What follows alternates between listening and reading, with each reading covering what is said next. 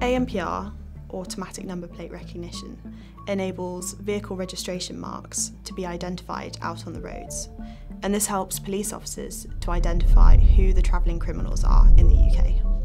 NAS is a programme that's been set up by the Home Office on behalf of policing, and it stands for the National ANPR Service. It's a programme that's bringing together the current ANPR capabilities across the UK in a new programme which is creating a more joined up and national approach to ANPR. The NAS programme involves over 11,000 cameras in the UK.